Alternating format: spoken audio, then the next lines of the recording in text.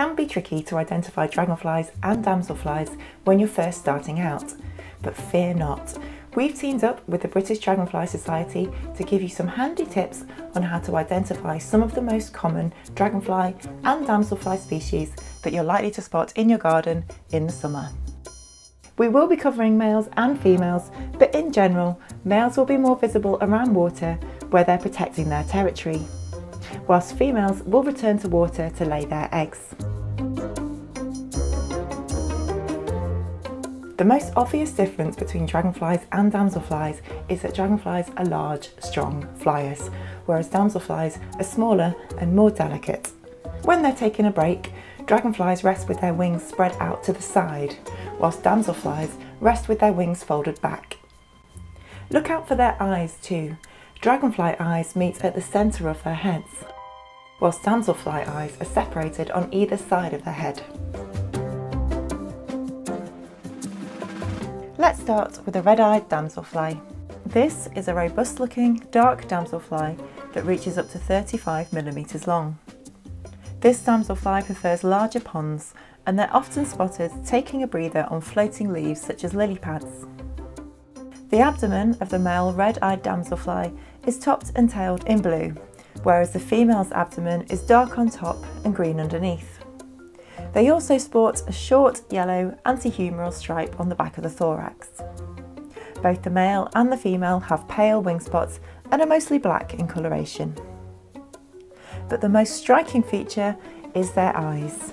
In the male, they're a fetching red colour, and in the female, they're a more subdued browny red. There is another damselfly that shares these striking red eyes, the small red-eyed damselfly. However, the small red-eyed damselfly is less widespread, and you're far less likely to see these in your garden. If you spot a blue damselfly, there are a couple of species that look very similar. We're going to look at the most common species here, as this is what you're most likely to find flying around your garden pond. Blue damselflies that are on the wing in summer are likely to be an azure, a common blue, or a blue-tailed. So how do we tell the difference? The two blues that look really similar at first glance are azures and common blues. Azures are common, widespread, and more likely to be loitering around your pond, as common blues prefer larger bodies of water. If you get a closer look, you can look out for the following. The azure damselfly is up to 33mm long. It has a black spur on the side of its thorax and thin blue shoulder stripes. The male is blue with black stripes and has a black U-shaped marking behind its wing bases. It also has a black bow tie shaped marking at the end of its abdomen. The females are generally green with extensive black colouring on the abdomen, although there is a blue form to look out for too. The common blue damselfly is up to 32mm long.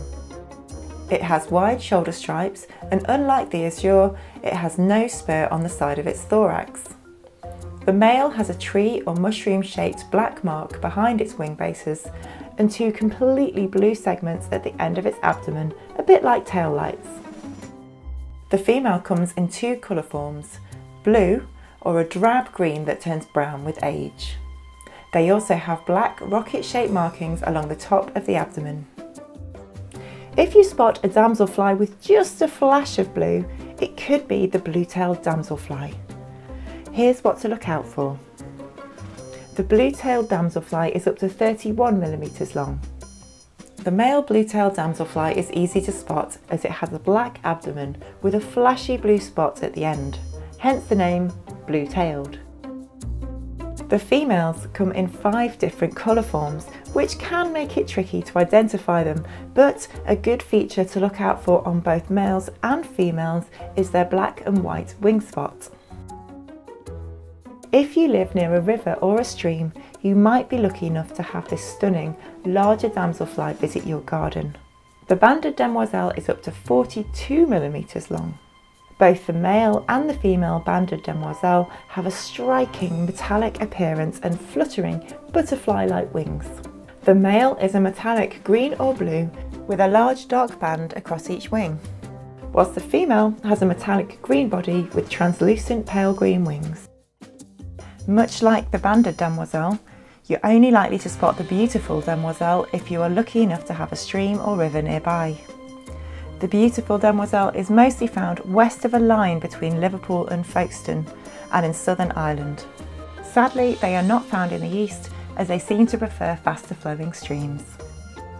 This beautiful damselfly can reach up to 45 millimeters long, and it lives up to its name, with its large and striking metallic body and fluttering butterfly-like wings. The male is a beautiful metallic blue colour with dark wings, whereas the female has a striking metallic green-bronze body with translucent pale brown wings. Now we're going to look at the most common dragonfly species that you might see hanging around your garden in the summer. The brown hawker, the southern hawker, the four-spotted chaser, the common darter, the black-tailed skimmer and the emperor dragonfly. Hawkers get their name from their feeding behaviour. They like to hunt for insects on the wing and can often be seen high up and along woodland edges and hedgerows. The brown hawker lives up to its name with its brown body and brown tinted wings, looking a little bit like it's been dipped in chocolate. It's the only larger dragonfly with coloured wings, making it distinctive and easy to recognise, particularly as it's most often seen in flight.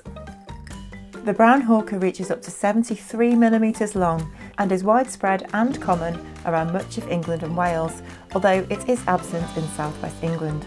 The male and female both have brown wings, but you can tell them apart. The male has small blue dots on the side of the abdomen, whereas the female doesn't. The male also has a cute little waist, and the female in comparison is a little bit chunkier. The southern hawker is very common in southern and central England and Wales. It's a large dragonfly reaching up to 70 millimeters long.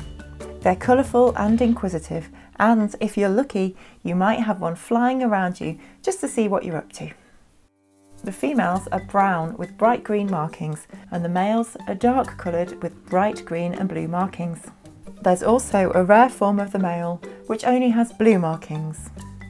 Both the male and the female have broad, bright shoulder stripes on the top of the thorax, as well as two bands of colour across the bottom of the abdomen. Look out for their dark wing veins and wing spots, and an elongated triangular mark on segment 2 near the top of the abdomen. Chasers and darters are significantly smaller than hawkers. These dragonflies like to perch and then suddenly chase after or dart after their prey, hence the name. Their movement can often appear a lot more erratic than the movement of the hawkers. The four-spotted chaser is up to 48 millimeters long. They have a brown chunky abdomen with yellow marks on the sides, as well as small dark triangles on their wing bases. Each wing is decorated with two obvious dark spots, and they're often described as looking like flying cigars. The males and females very handily look the same. The common darter is the most common species of darter, so if you see a smallish red dragonfly, it's likely to be this one. Like its name suggests, the common darter is common and widespread, and it likes to make the most of the summer, often being seen well into November. It's a fairly small dragonfly, only reaching up to 43 millimeters long. The males are a bright orange-red with yellow panels on the side of the thorax. The females are ochre and become duller in colour or more red with age. Both the male and the female have pale stripes on their legs, and their wing spots vary in colour. The ruddy darter is similar in appearance at first glance, however, you are unlikely to spot those in your garden. The black-tailed skimmer is a medium-sized dragonfly reaching up to 49 millimeters. The feature that really gives this dragonfly away is its behaviour. As their name suggests, they like to fly low, skimming over the water's surface. They're also often seen on the ground and like to colonise new ponds. Its wings have a yellow costa and dark wing spots. The males have green eyes and a blue abdomen, darkening towards the rear and finishing with a black tip as if they've been dipped in ink. The females have olive brown eyes and yellow abdomens with a dark ladder pattern which becomes darker with age. Immature adults look similar to the females. Let's finish with the absolute marvel that is the Emperor Dragonfly. As Britain's bulkiest dragonfly, the striking blue and green Emperor is hard to miss. It's up to 78 millimeters long.